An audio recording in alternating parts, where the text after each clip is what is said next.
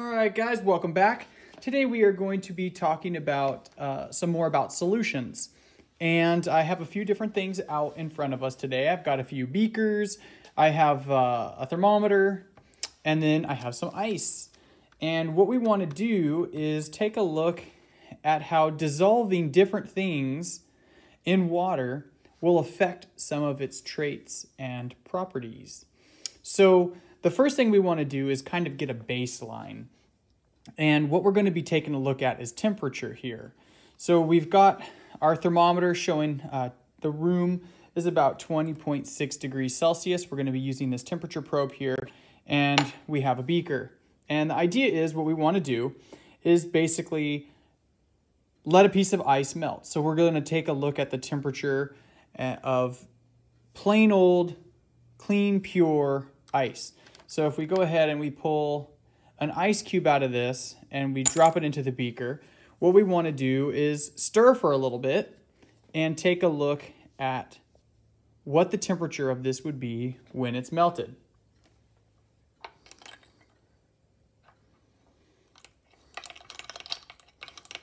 Our goal here is to basically see how cold this thing can get. What's the lowest, about the lowest we go? So we see that it's decreasing now, and when it looks like it's reaching a constant temperature, we'll go ahead and record that value.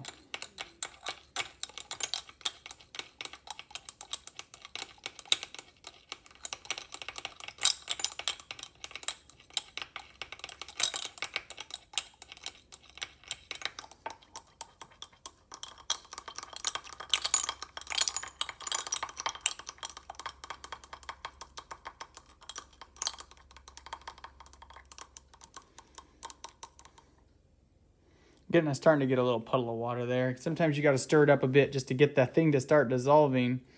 We're still dropping in temperature.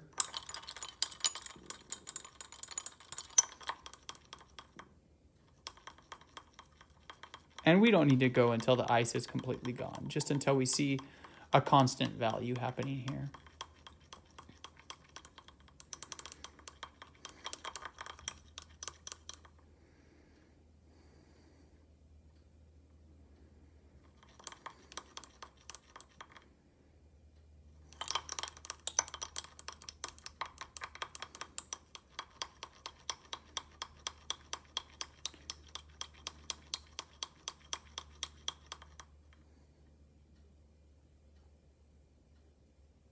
So it looks like we're kind of hanging out at between 2.5, 2.6. It's trying to drop down, but it's kind of popping back up to 2.6. So let's go ahead and say that plain old ice will dissolve. See, now we're starting to even go up a bit again. Let's say that it likes to hang out around 2.6 degrees Celsius. That's about as cold as just plain old ice melting is going to get. Okay, so we'll record that. Find myself a pencil here so I have a record of it.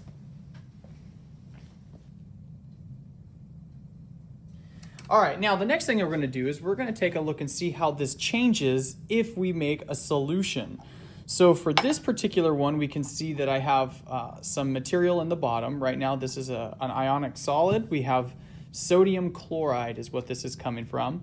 So I want to go ahead and try and pick a very similar sized piece of ice, try and keep some of these variables the same. So this one seems about the same. And we're going to go ahead and drop that in there. And we're going to let this dissolve so we can see that it's, it's going to mix. As it melts a little bit, it's going to make some liquid, which should in turn dissolve our crystal. So we're going to go ahead and put this in and begin stirring here and see if it does better or worse when it makes a solution.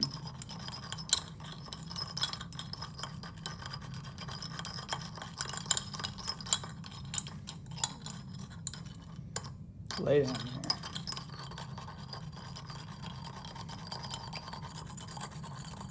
Okay, so it looks like sodium chloride, when this solution is forming, we're able to get quite a bit colder. And it's happening quite a bit faster too. let's see how low we can get with this.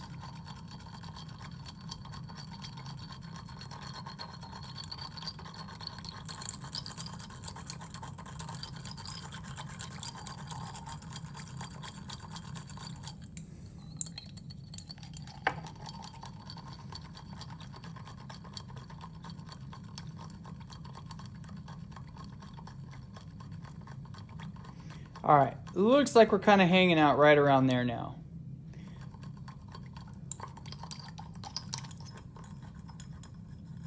A little bit further.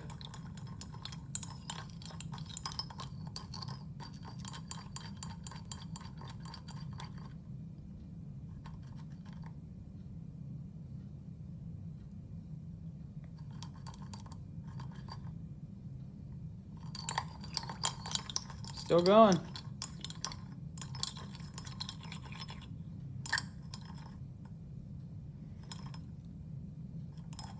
I'm gonna call it, I think. Let's negative 6 point, ooh. I think 0.9 is the lowest I've seen it go, so it has to prove me wrong.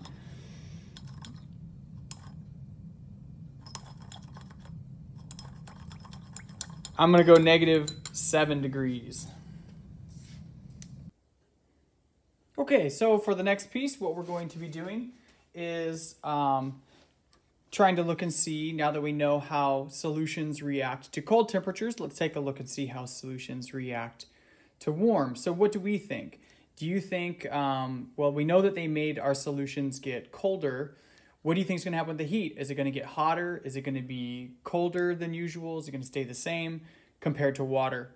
So what I'll do is I'm going to take 100 grams or 100 milliliters of pure water, and we're going to put that on a hot plate.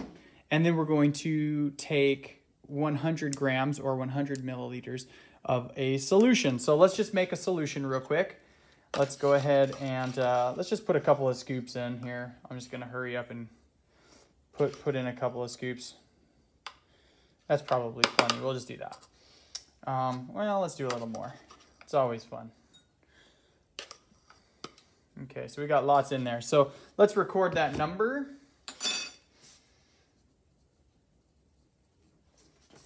All right, so we've got our grams. Let's go ahead and get the liquid in there. So we're gonna get 100 milliliters, which is 100 grams. Remember that grams and milliliters is the same thing when it comes to water. So we're just gonna kind of, oh, I just spilled it. What a mess.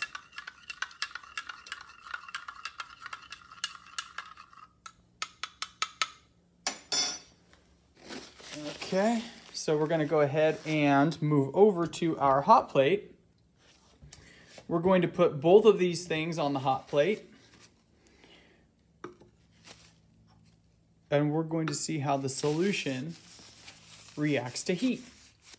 Is it gonna do the same thing as the cold? Is it gonna get even colder? And what we will do this is we'll take it all the way up to boiling. So I'm gonna step away for a little bit. We're gonna let this thing get nice and hot, and when it's boiling, we'll come back and we'll take a couple of temperatures. All right, so we've got both of our solutions boiling at this point. I have two different thermometers that we're going to place into them and make our observation. So let's go ahead and get them in the water.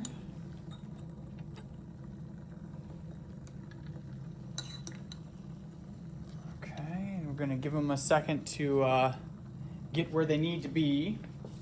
Now, when we move over to the thermometer here, what I did to help keep things straight is I color-coded them on the screen.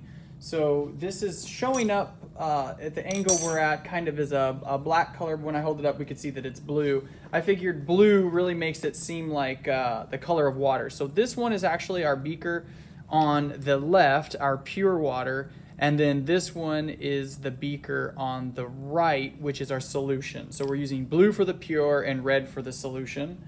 So we can see that we have a pretty significant difference here between the solution and the pure water.